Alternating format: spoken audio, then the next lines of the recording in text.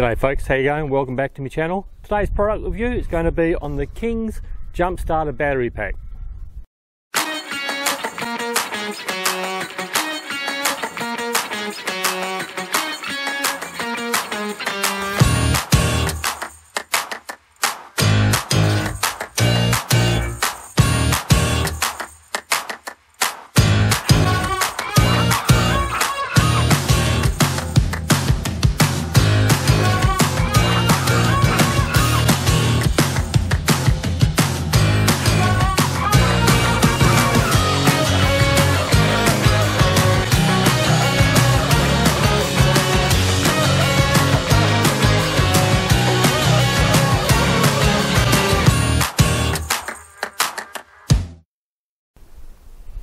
Now let's face it, nothing kills a good camping trip quicker than having a flat battery on your vehicle when you want to leave.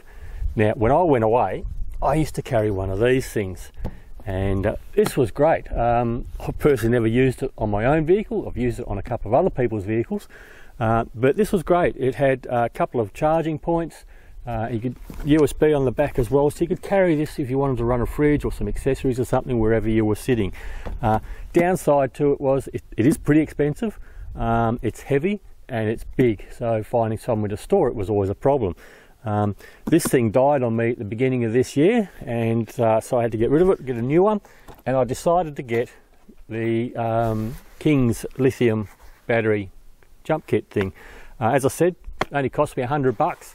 So I thought it was probably pretty good value, because at the end of the day, this has only got to save you once and it's paid for itself. You look out here, if you've got a flat battery, you could be sitting around a long time waiting for somebody to come and give you a jump start.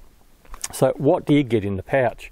So firstly, it's a nice little carry pouch, so it's great. You can just chuck it in the back of the car and it's all protected.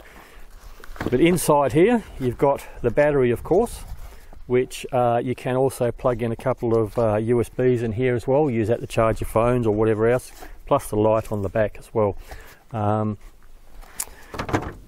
You also get the obviously the connectors to connect to your car battery. Also get 240-volt charger with a micro C on it, or USB-C I think they call it. You got that on there. And you've also got the 12-volt charging cable as well, and with that, a couple of extra accessories where you can plug in your other different types of devices if you need different types of plugs and things.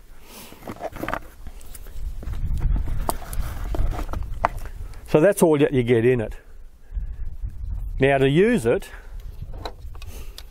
you just plug this into the side here. It only goes in one way, and then you will notice,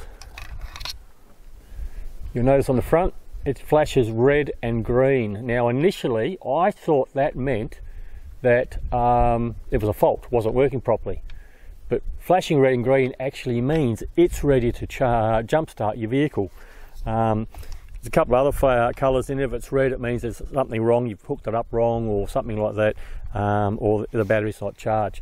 Now, there's 4 lights on the front to tell you how much power is in this box. They say don't jump start on anything under at least 2 lights. Now, I've actually jump started my cruise 3 times with this already, and I haven't charged it. And what we're going to do is we're going to put a bad battery back on the cruise again, and then we're going to see if this can jump start the cruise on a completely dead battery, and we'll see how it goes.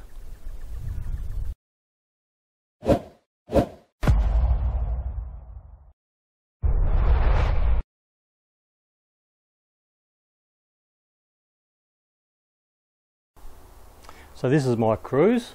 Now this is actually the beginning of January 2022.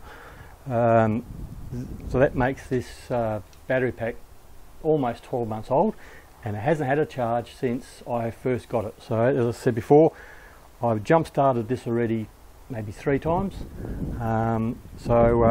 We'll see if it can do it again. Now what I've done here, I've disconnected my car battery, my good one, and I've put this old car battery I got down here. It's too small for this car anyway, and it's, you know, I don't know, 5 years old, so it's pretty worn out. What we're going to do, we're going to test to see if we can get this jump pack to actually start this car. So I'll just show you that this battery is flat by trying to start the car just on this setup now.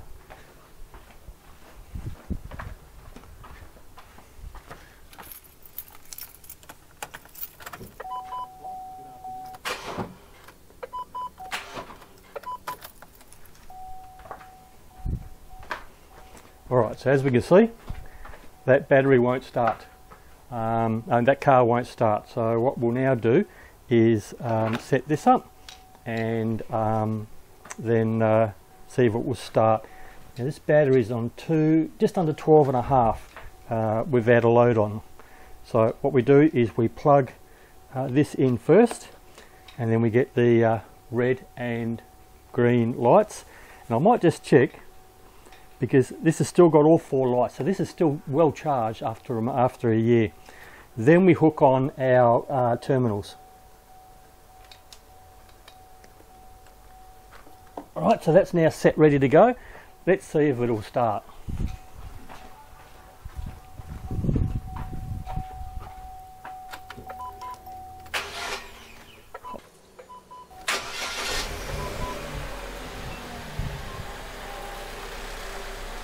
Alright, there we go.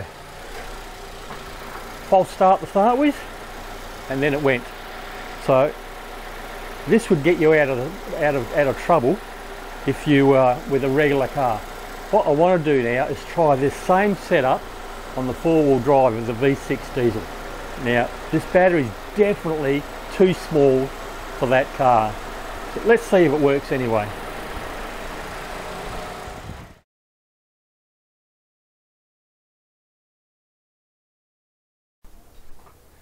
Okay, same setup here. I've attached that same battery down the bottom here, and I've disconnected my negative terminal so that this battery isn't connected to the vehicle, and we're only running off of that battery. Now I don't think that battery would start this vehicle even when it was in good condition. This is a V6 turbo diesel, so it needs a fair bit of grunt to actually get it to turn over. Just looking at the battery pack, and we can see that it is still, it's dropped 1 light now, so it's down to 3. So it's used a little bit of power. So we'll see if this can still jump start this vehicle. So I'll just see if this will start on that battery now.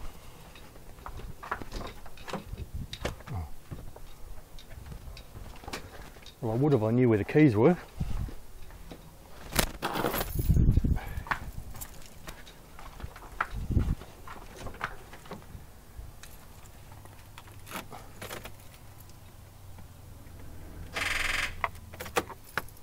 So there you go. That definitely didn't start. So we'll plug this in and see what happens. So we got it in, it's flashing red and green, and now attach this to the battery and we'll see what happens.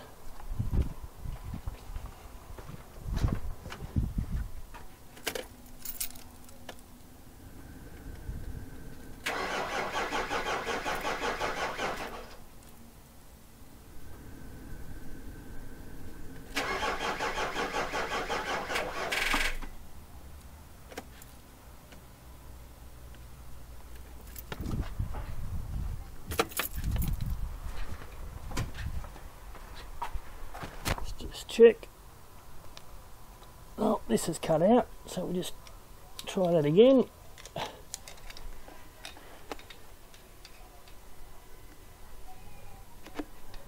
Right, flashing red and green.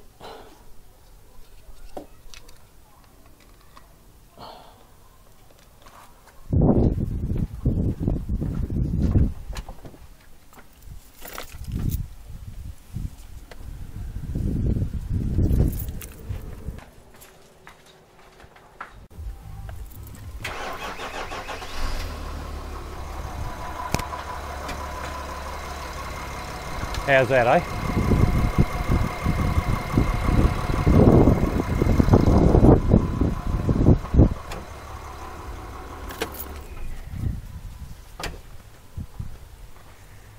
So initially, I still had the aircon running. So turn the accessories off and it makes it a lot easier.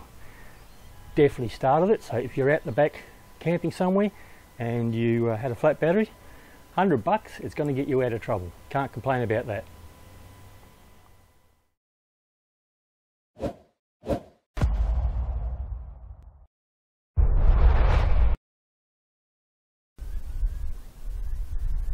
Alright, so as we can see, definitely started the standard car quite easily. The V6 diesel, it struggled, but it managed to get it started, and that's all that matters, because once you're running, you can drive out of here. So definitely worth the $100. And you really got to ask your question, what's the difference between this and the more expensive ones? They basically look the same, just a different colour.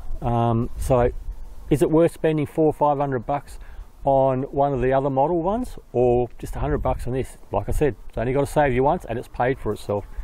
Anyway, so that's it for this video. So if you like what you saw, hit the thumbs up down the bottom there. And if you want more of this stuff, then hit the subscribe button and the bell next to it. That'll let you know when I've uploaded another video. Anyway, till next time, happy travels.